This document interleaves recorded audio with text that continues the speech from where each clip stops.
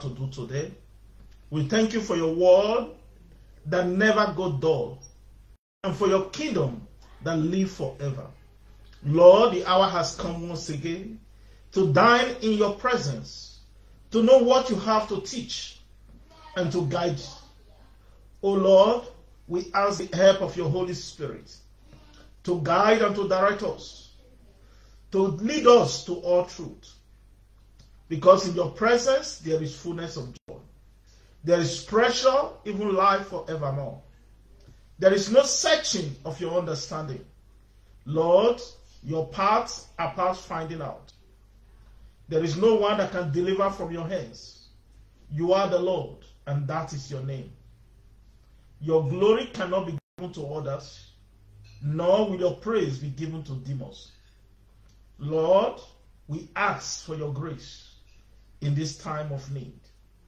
We ask for your wisdom to guide us into all truths, to lead us in the path of holiness, righteousness, and glory. Lord, the hour has come that your name must be glorified, that your sons must possess their possession. O Lord, you told me in your word that the just shall live by faith. That if any man's heart is lifted up, he has no pleasure in you. Father, Lord, the hour has come. Glorify your name. Put your enemy to perpetual shame. O Lord, disappoint the device of the wicked. You are the one who will speak to us today and make known to us your word and guide us with your understanding, that in everything your name alone will be glorified. Father, Lord, today we commit the people of God into your hands, as many that will partake in this fellowship, even for as many that are in their respective home worship. We ask, O Lord, your grace be sufficient for them, that your grace be made perfect in their weaknesses. Lord, that you make your name known in their hearts, that your glory be shared abroad in every area of their soul, so that in everything only your name can be glorified. Today, brethren, you are welcome to this open heart fellowship, where we use our opportunity to dive into what the Holy Spirit has to share with us every Sunday by 5 p.m. Today we have a special message from God that will touch your every part of your life and brings the gospel of God to the forefront of your imagination. Today is another day, a day that the Lord rose from the dead, the first day of the week, a day the Lord has made that we should rejoice and be glad in. And as we celebrate with other saints, I'm happy to explain to you today what word the Lord have in store for every one of us. And his words are meant to guide us, to direct us, to instruct us, to teach us what we need to do so that we don't make mistakes. That is what his word is meant for. Today we have a lot to share with you. Our topic is faith that speaks. Faith that speaks. There is faith, but there is faith that speaks loud. Faith that people can see and believe in. Faith that will not be questioned irrespective of what the enemy says. And that is the faith that speaks. And that is what we have in store for you today. It's not any other topic than the topic of faith that is able to speak in the life of a believer and bring the hidden things to light. And this faith was first demonstrated by Christ himself. And since then, it has been shown in the life of those that loved him. This faith is what you and I call strong faith. Faith that does not doubt what God has in store for us. It doesn't care what the enemy says, but it speaks aloud. It speaks in difficult times. And when darkness comes, he is not afraid to take the stand with the light. This type of faith is a faith that is unique in the life of a believer.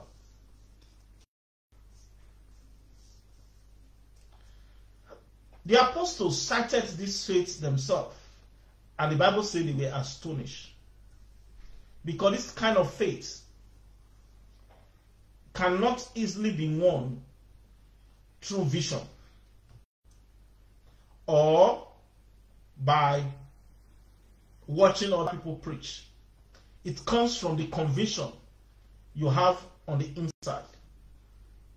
And this faith, because this kind of brings to light the living word of God in the life of a believer and strengthens Christians' welfare.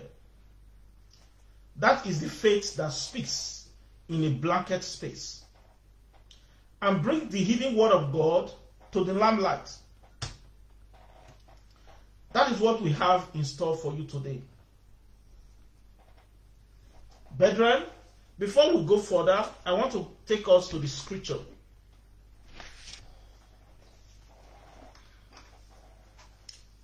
In the book of Matthew. In the book of Matthew chapter 8, from verse 7. What did he say?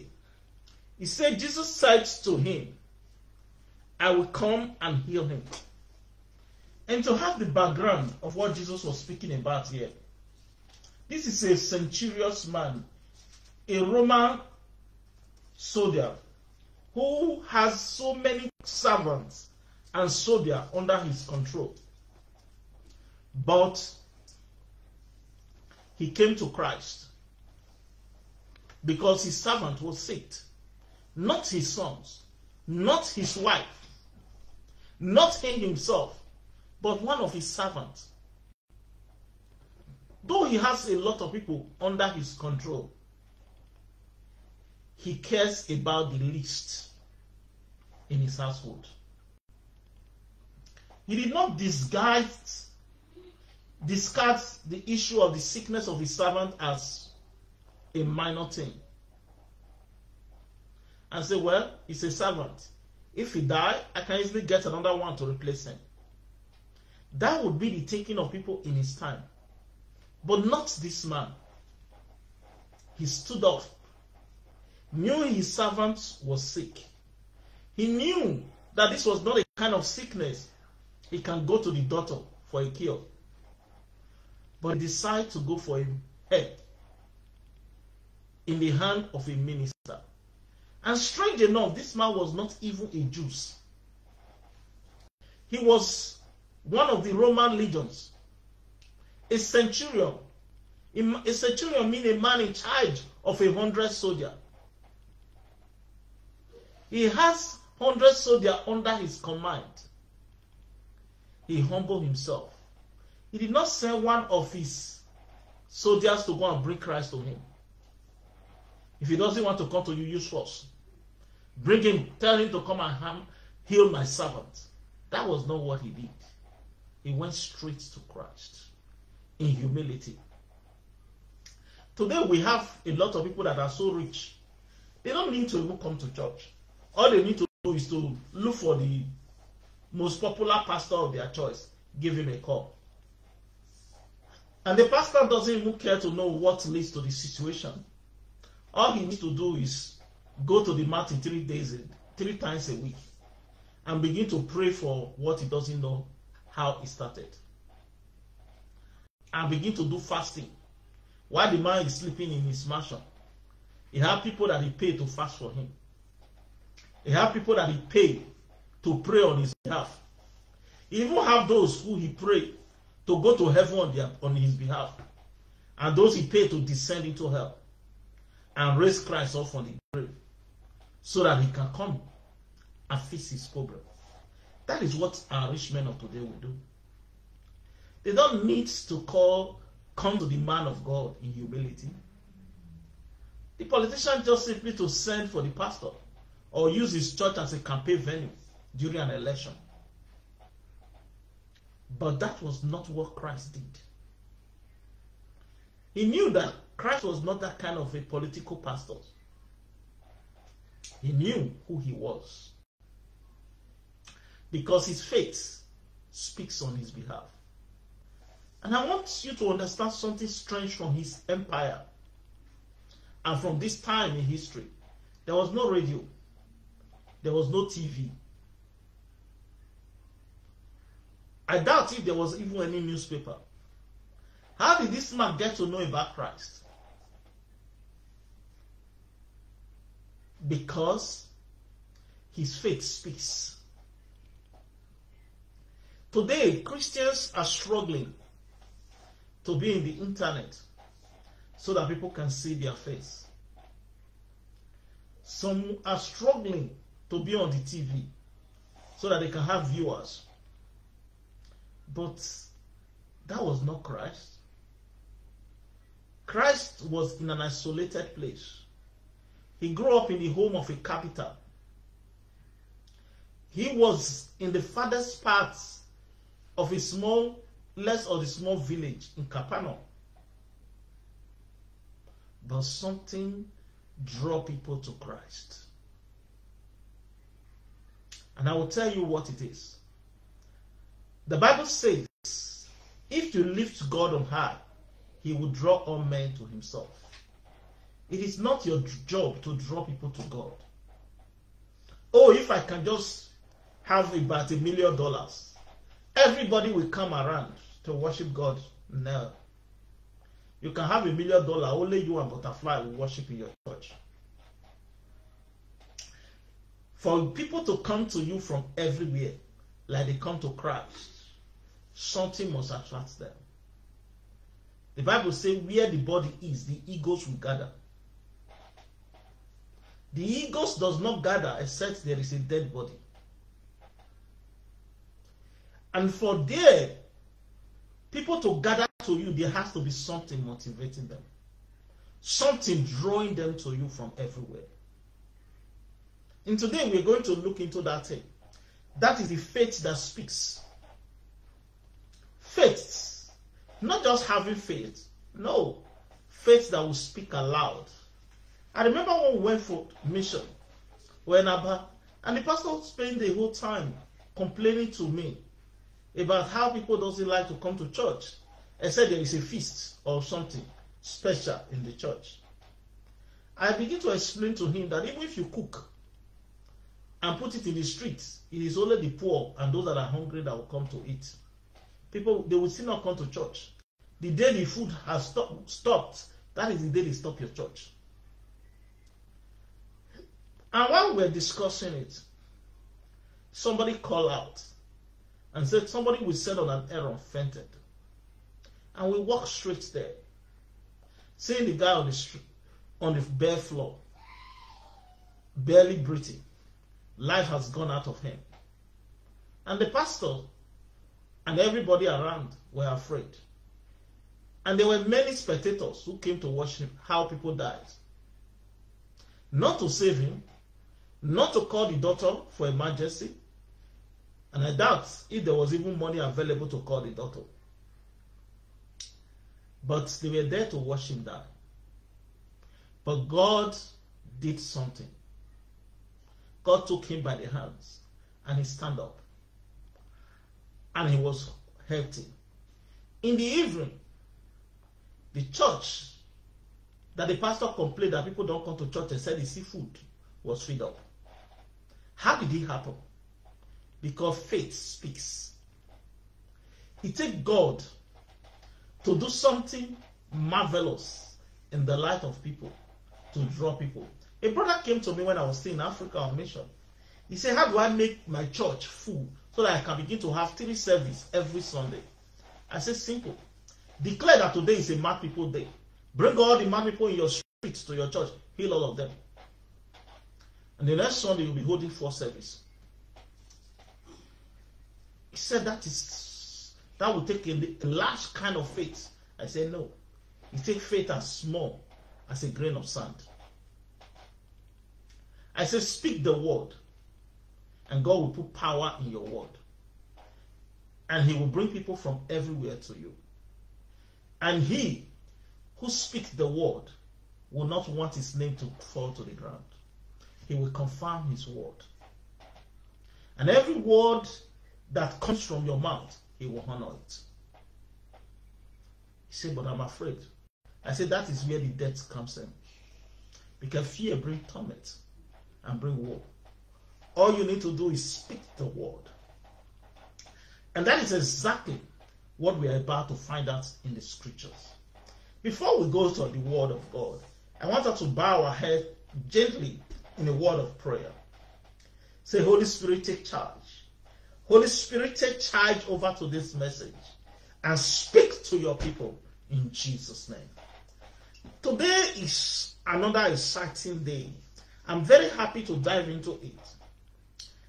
Let's start from verse 5 to understand what happened that leads to such word. And when Jesus came into Capernaum, there came unto him a centurion, beseeching him, saying, Lord, my servant lieth at home sick of palsy. And many of us who understand what palsy is, it's not a disease that can be taken to medical hospital and doctor will tell you here is the cure. No. But his servant was sick of it. And there must be cure somewhere. The man was ready to seek for that help. He did not abandon his servant, but he was ready to look for help. Miracles start from seeking for it. Many Christians has problem. They keep it under the rock.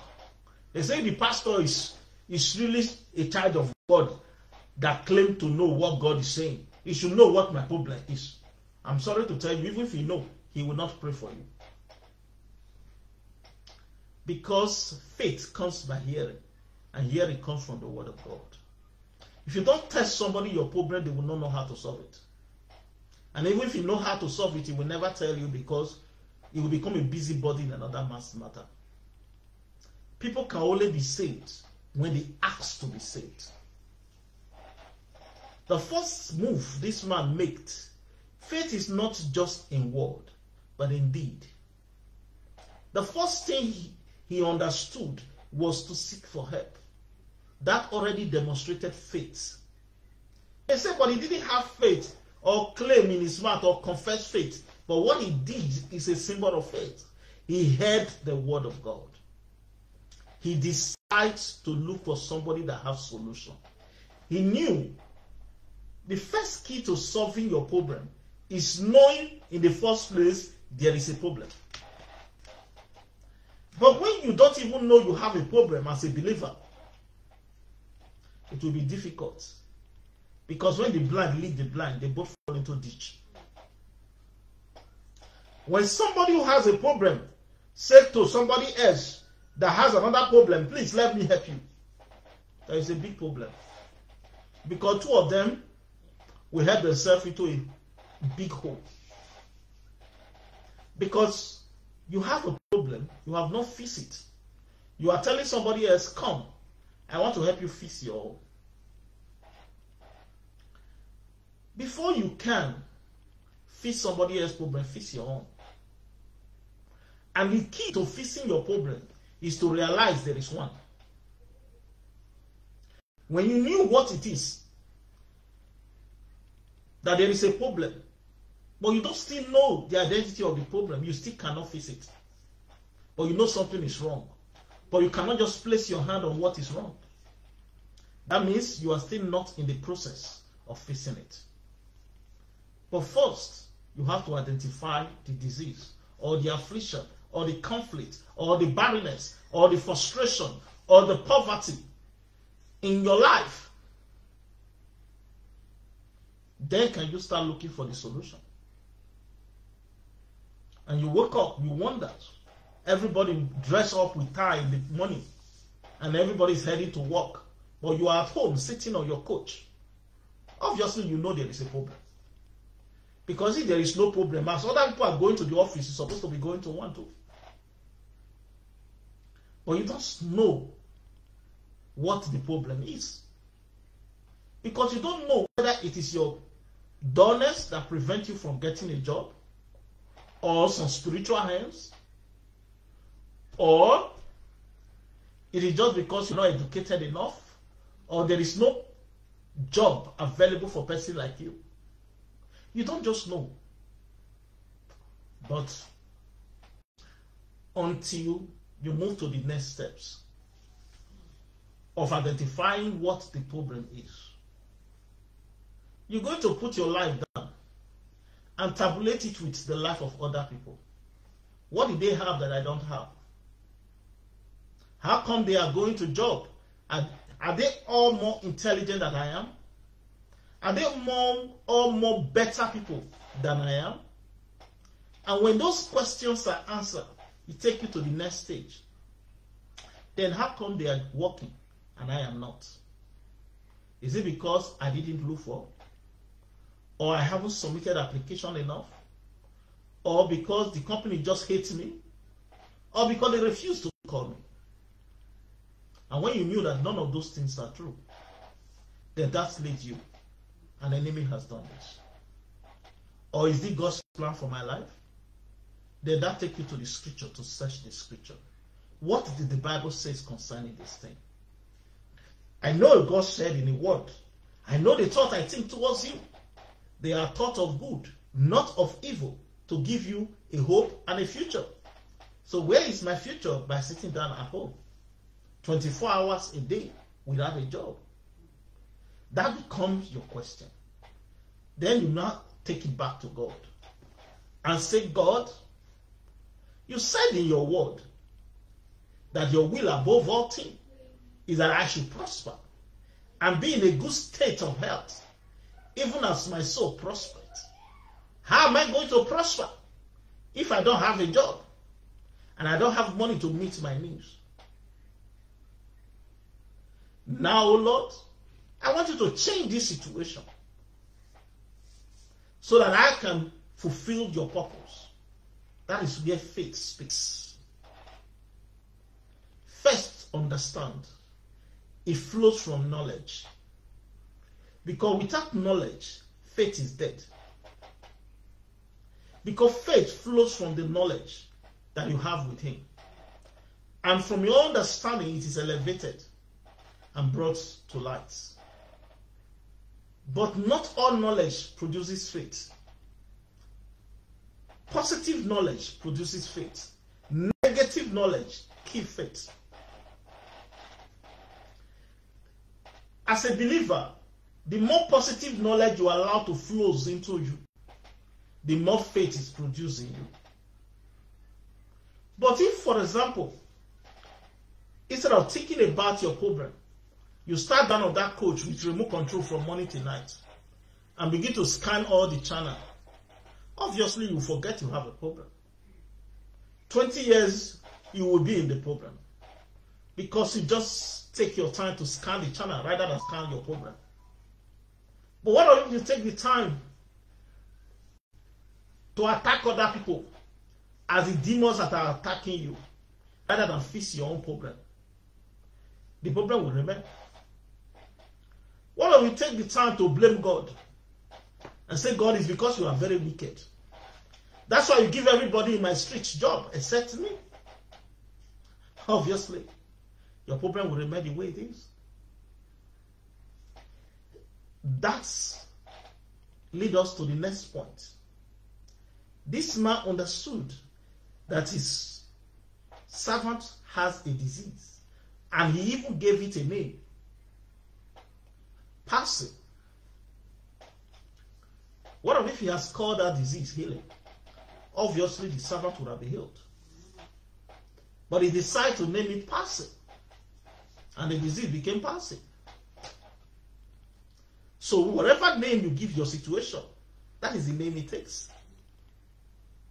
And if you decide to call your stomach ache, it becomes stomach ache. Because your body feels somehow. You gave it a name. It's not your body that gave it a name. Oh, you feel something in your head and you call it headache.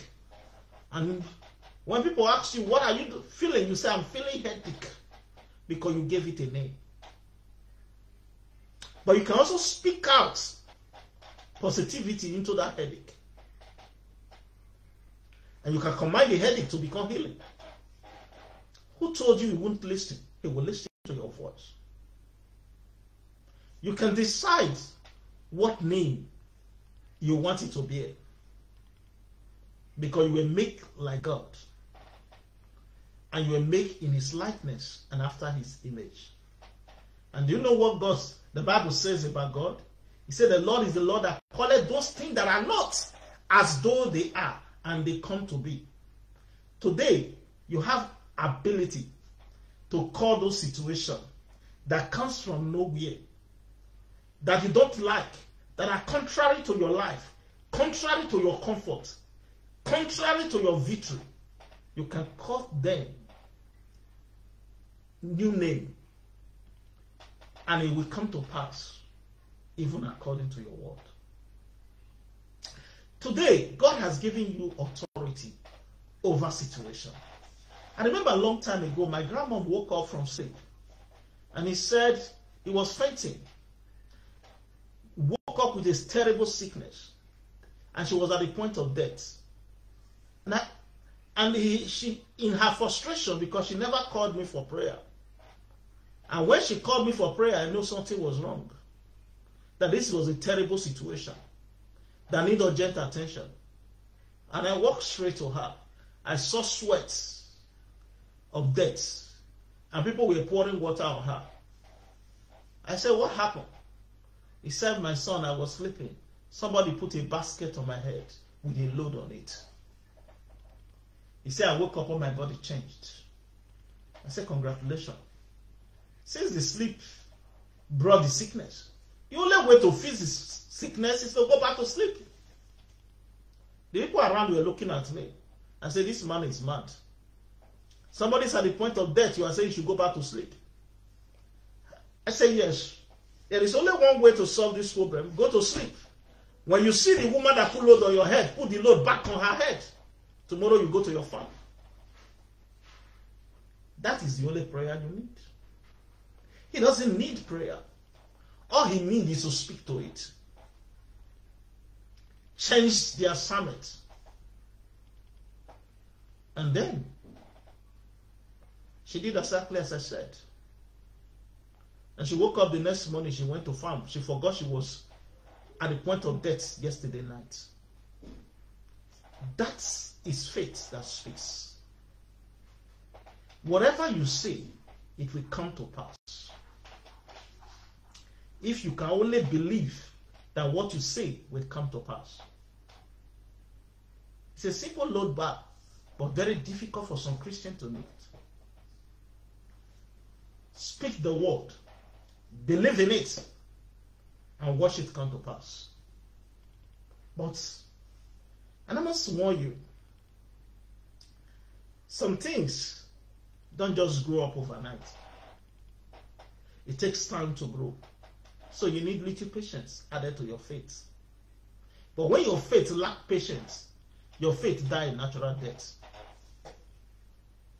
So that is why so many Christians, I don't know, I just pray. God doesn't even hear me. It's like my case is closed. Your case is not closed. You are the one closing your case with your mouth. Your case will be open if you want it to be open. When you use your mouth to close your case will be closed. And the Bible said, as the man speaketh in his heart, so is he. If in your life the devil tells you you can't make it, you can never make it. And when you keep saying it to yourself, I'm not going to make it. I'm not going to make it. No matter how small they said the bar, you will never make it.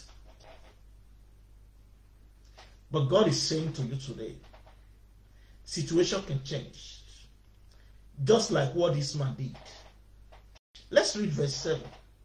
And Jesus said unto him, I will come and heal him. Very strange of Jesus. Many times they call him among Gentiles to come and heal the sick. He never went. Even to the other woman, he said it is wrong to give the children food to dogs. But this man called Jesus. He must have respect for the man, because he cited faith in him. For a centurion to leave his soldier,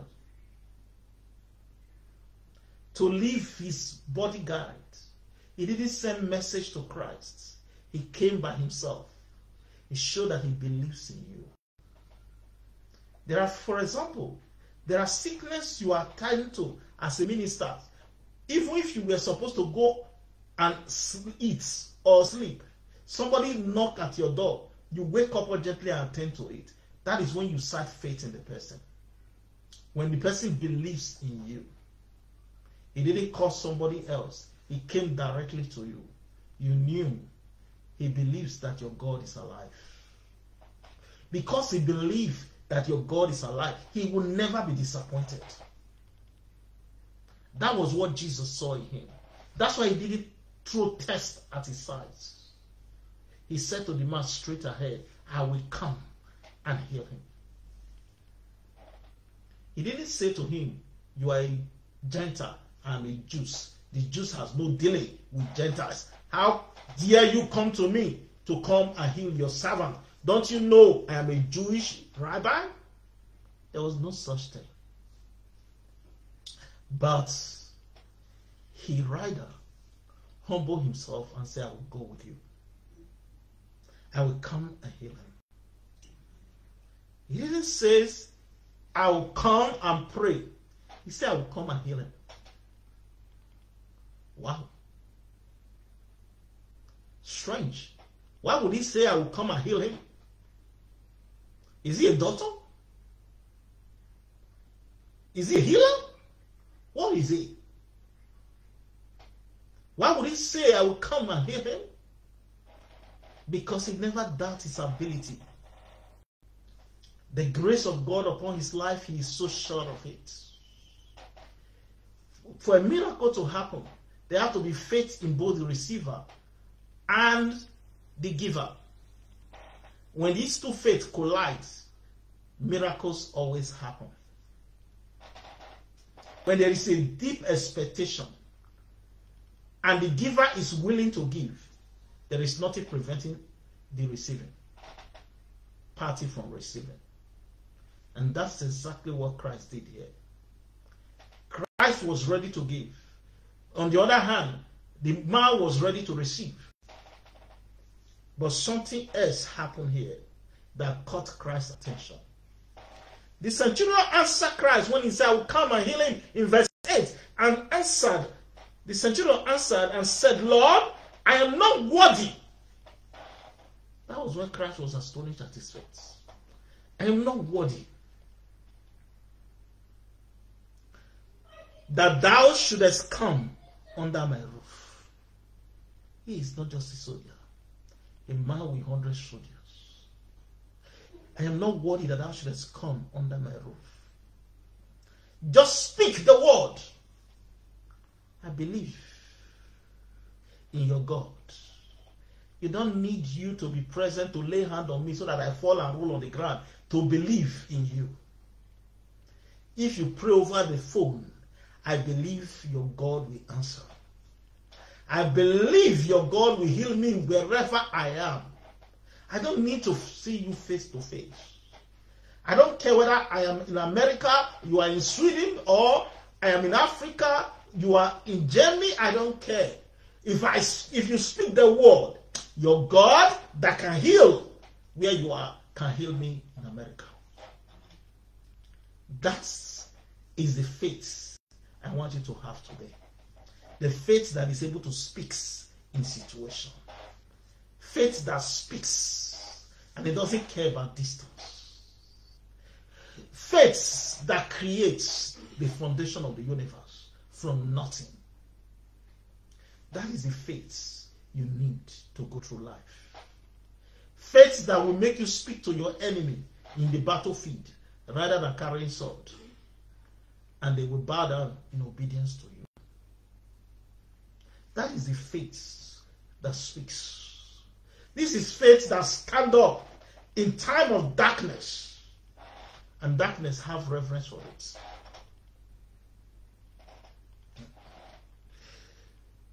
When you believe in God, all things are possible. That is all God needs from you. He is looking for people who will believe him in their difficult situation.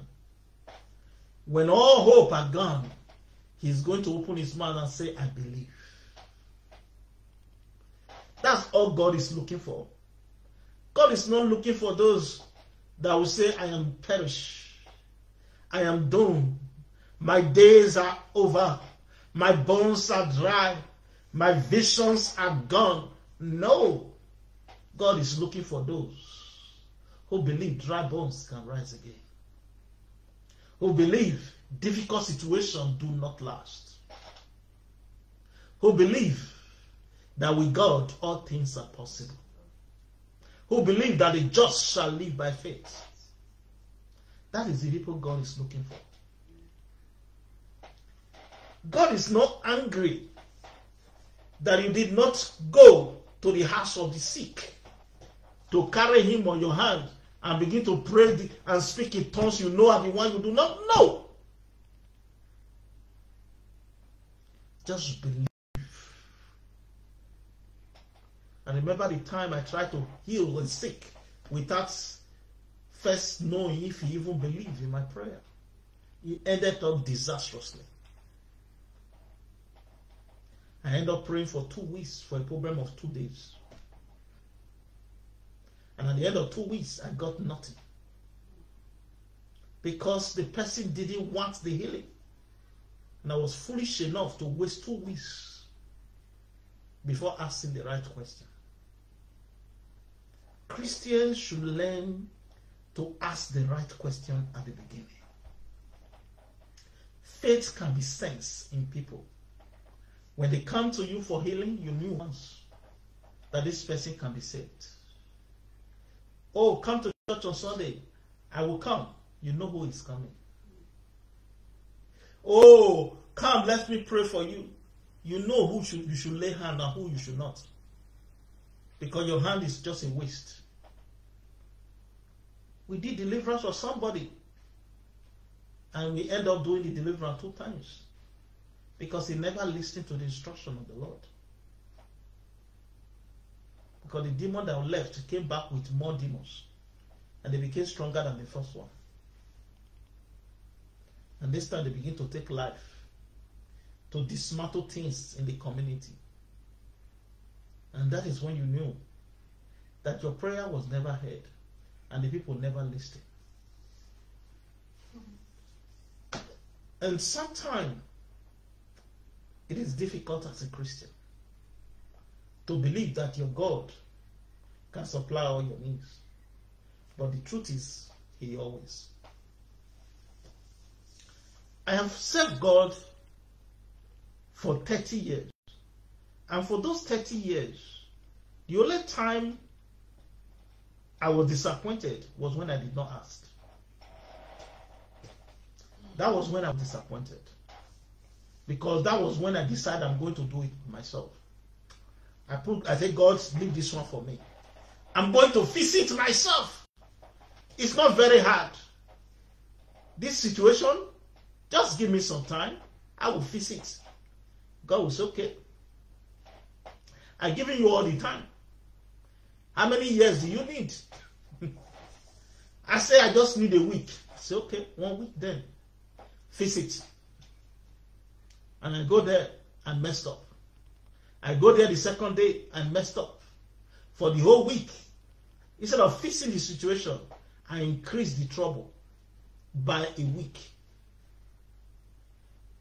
And then I realized that I'm nothing but dust and ashes.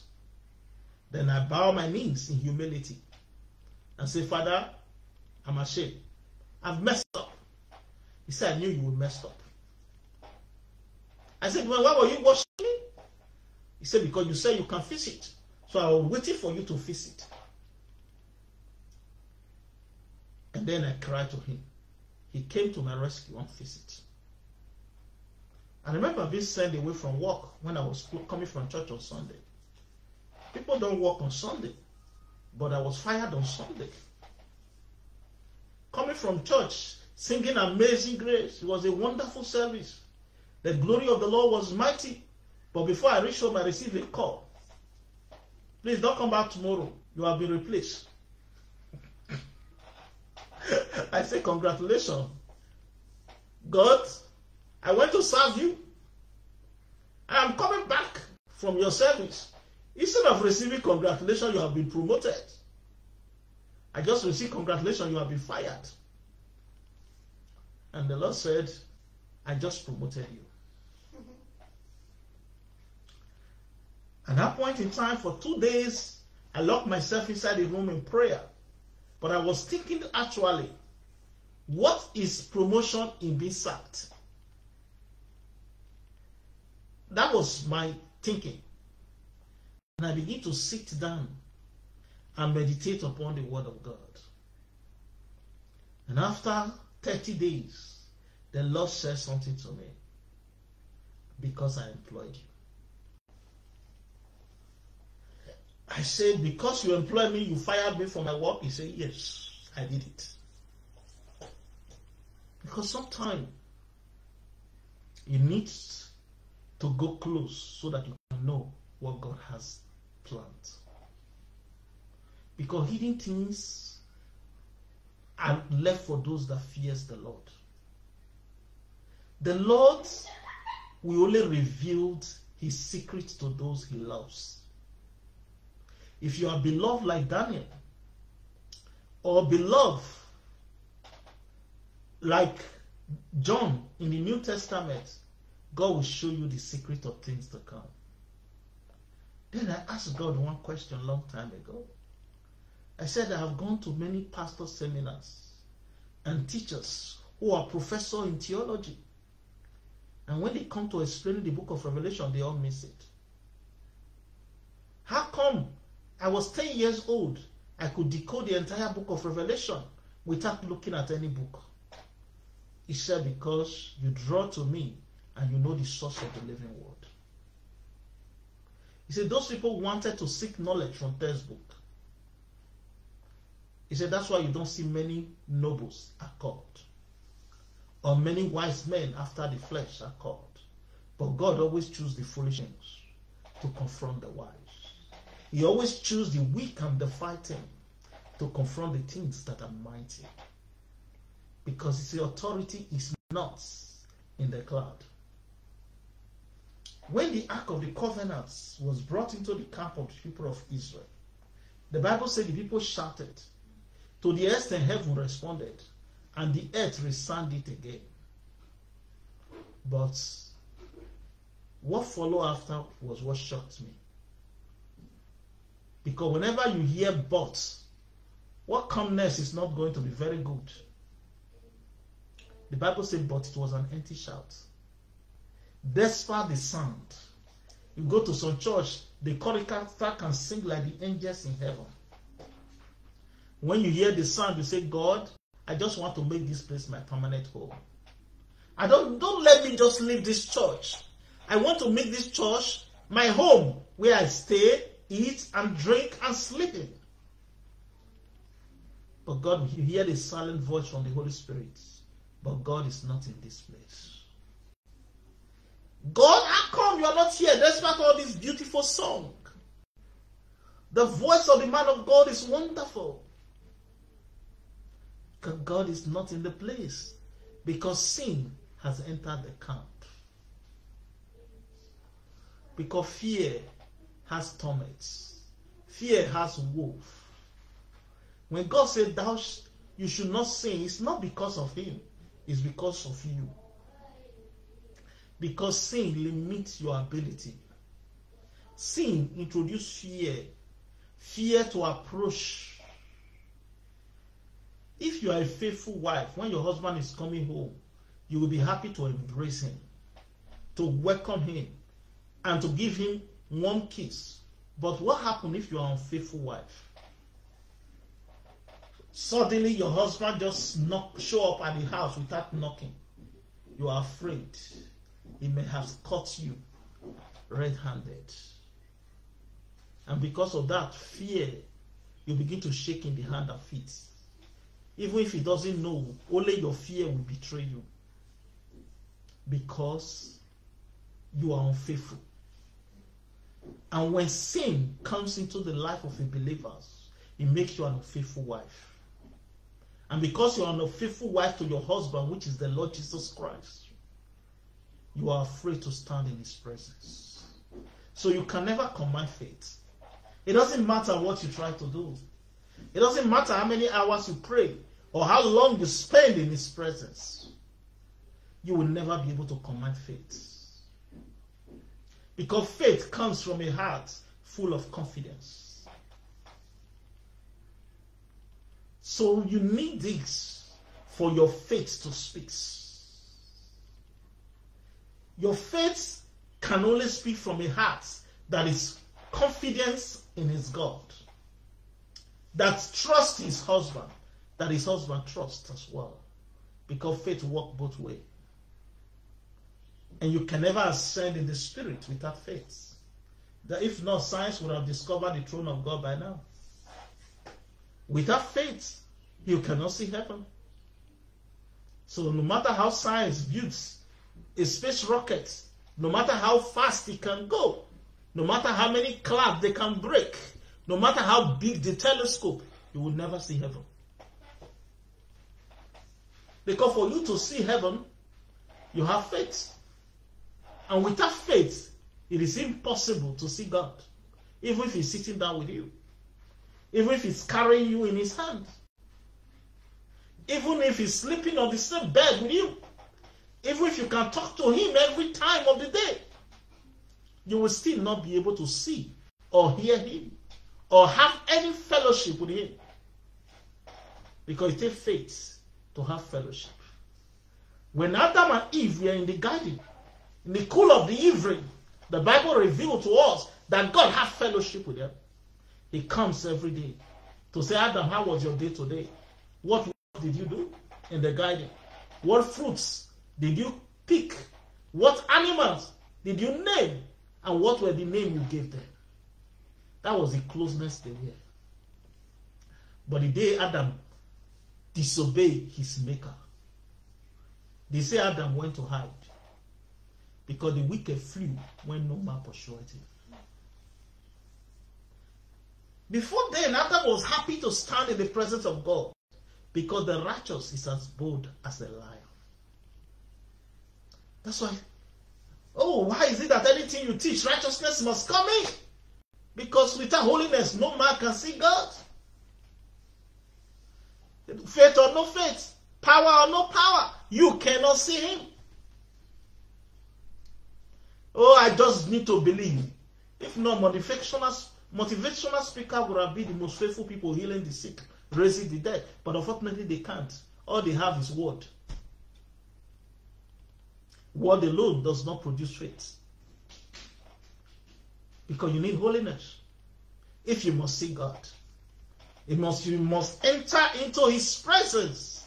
You must enter with a clean hands and a pure heart. You must not think evil against your neighbor. You must forgive others their trespasses so that he himself can forgive you your own.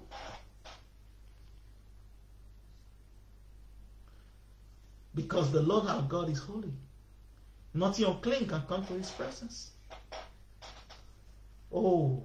That's why you see Christians. I have been in the church. This junior pastor was brought from nowhere. And they promoted him from junior pastor. Now he's now the deputy general overseer. What about me? I have been in the church for 50 years. I have been paying my tithes. I have been devoted, preaching the word of God, season without season. But this man just come. I don't know where he even get his ability from. He was promoted above me. The reason why they promote him is because there is light that shines. And what happened to you? The light in you has become darkness. And the Bible says how gross is such a darkness. If the good light that God puts in your life, instead of shining for the world to see, become darkness. Put Christians who are Christian in cage. People will come to them from everywhere in the cage. And in the cage, they will get their healing. In the cage, they will get their deliverance. In the cage, they will come and take him from the cage and put him in the palace. But put unbeliever in the palace who claim to be Christians, they will move from palace to prison. Because people does not come to devil from everywhere. They came to Christ. So let your light shine. That is the key. Because you are the salt of the world. You bring taste to the life people live. Those who are frustrated, who feel like taking their own life, who hate themselves, when they come to you, you bring taste into it. When you bring taste into their life, you spare their life from death. But if that salt lost the sweetness or the saltness in it, it is good for nothing. It becomes sand. It does become a white sand that people will match and trample under feet. Have you ever seen somebody bring sand and say, I want to make soup, and pour sand into it and say, this is the salt? No. That is what you have become. People will not use you if you are sand. People will use you if you are salt and you taste well. So if you lost your taste as a salt, you are useless. I don't care the call you have. I don't care the population you have in your church. I don't care the anointing you claim to have before. But now, where is it? God is not the God of yesterday. He's the God of today. That's why he said, I am the God of Abraham, the God of Isaac, the God of Jacob. He never claimed to be the God of the dead. He's the God of the living. The day you die, that is the day God leaves you. Your holiness is no more. Your anointing is no more. You were once healing the sick. You were once raising the dead. That was once long ago. But where is it today? Do you still heal the sick? Do you still raise the dead?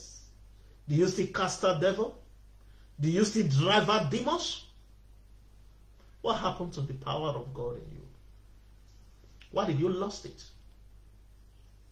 Because you welcome in sin. Because sin brings death. It brings spiritual death. It brings physical death. It brings death of the body, death of the spirit, and death of the mind. You become a child of God without confidence. And a child without confidence is not a child, it's a bastard. And God does not look at such children as children. He knew who his children are. They are children that will not lie. Now let's go to what God has to say. And then look at the woman. And when the servant said, just speak a word only, my servant shall be healed. And Jesus said, for I myself, he didn't just stop there. I myself, in verse 9, I am a man under authority.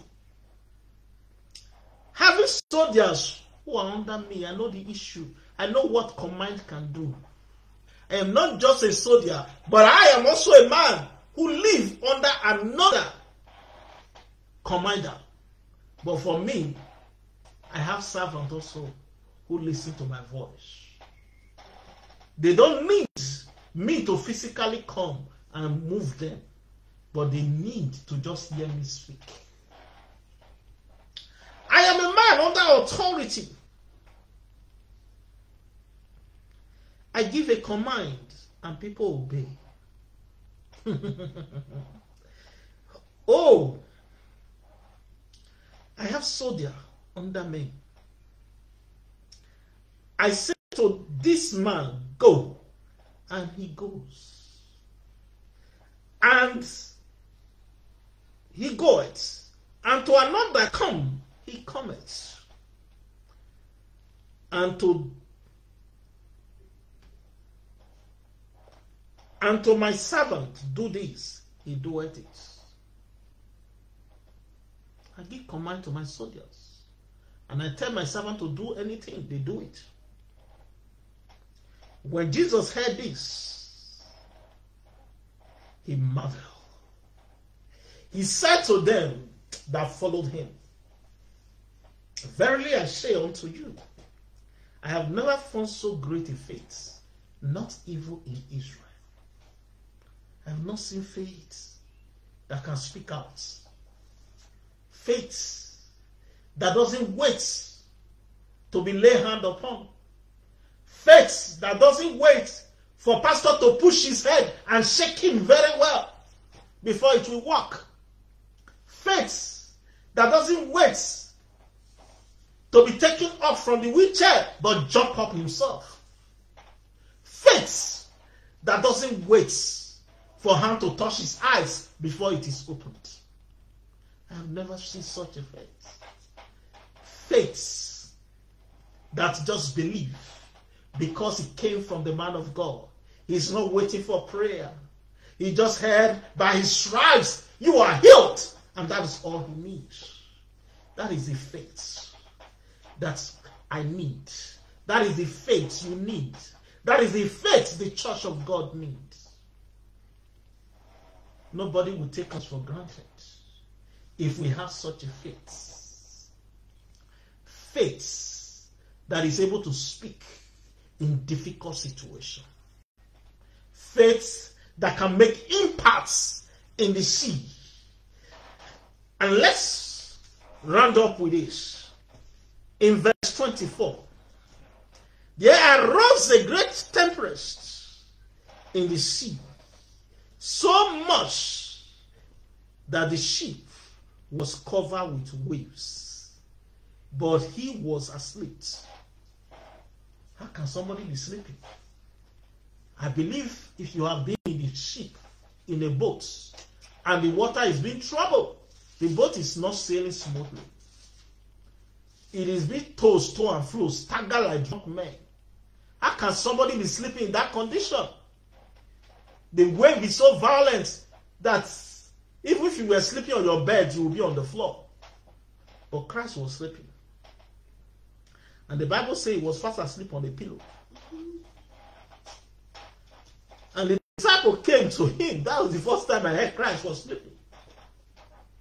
When the devil was busy, do you know what Christ was doing?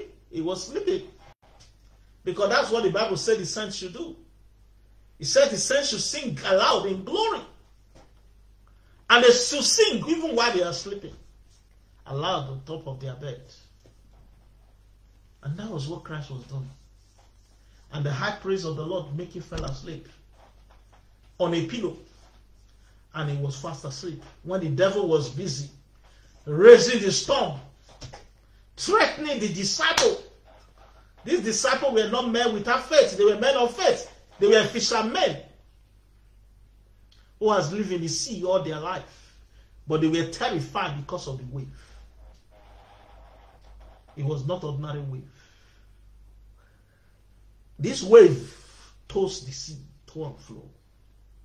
But there's one thing that the Bible never say happened. The ship did not break. Because why? Light lies inside the ship. And because Christ is there, nothing can happen. And that is the advice I have for you today. It doesn't matter the storm in your life. Even if you like, it takes the ship from the ground to the top of the rock. it cannot break as long as God lives in you. Christians go through tough time, but tough time don't go through them.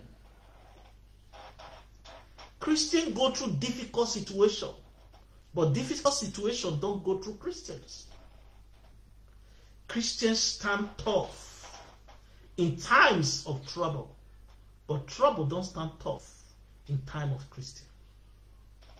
And that was what Christ wanted to teach his disciple.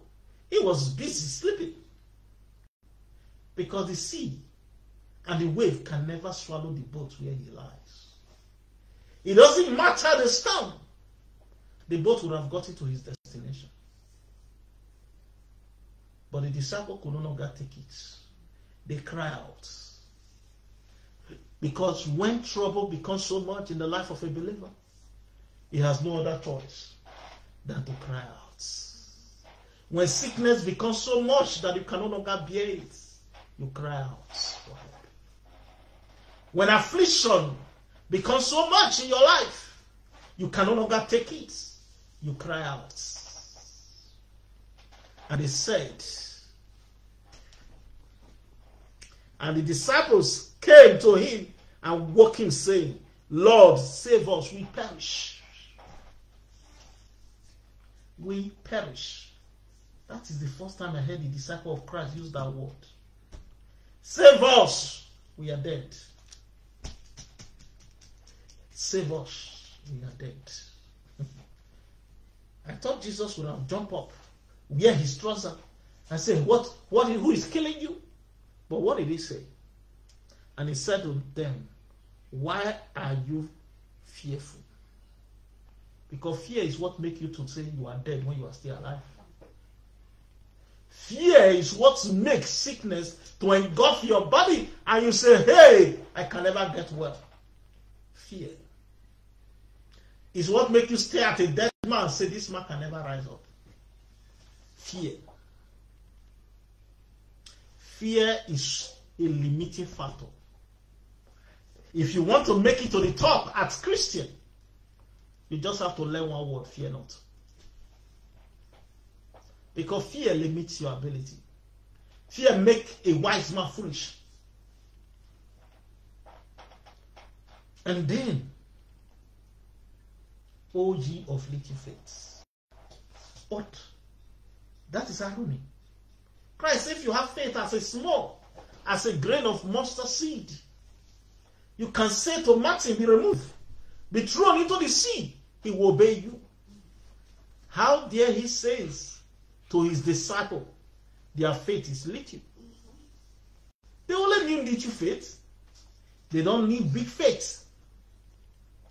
But something they need more than little faith. But they fear. Fear engulfs the remaining faith they have. The reason why you need extra faith is to overcome fear. You can never overcome fear except you add more faith to your little faith. That's what Jesus was teaching them. And he rose and rebuked the winds and the sea. And there was a great calm. All your situation today can end in a great calm. Amen. All your frustration and your sickness can end in a great calm. Amen. Only if you rise up and rebuke it instead of panic. Instead of hitting the panic button and putting it in 100, you just only need to stand up. Speak to your situation. The Bible says, decree a thing and it will come to pass, and light will shine upon your ways. All you need to do tonight, as we pray, look into that situation, visualize it in your brain, and put your mind on it, and speak to it, and begin to speak to that situation. Take control of it. Don't let the situation control you. Just speak to it. Say, situation, please be calm. Peace, be calm. Be calm. Sickness, hear my voice. Peace, be calm. Poverty, hear my voice. Be still and get out of my life. You annoying demons, be still and come out of that woman right now in the mighty name of Jesus. The Lord is the strength of your life. There is nothing so difficult for him to do. Oh, God cannot lie. His word must surely come to pass. Brethren, I want you to hear from you.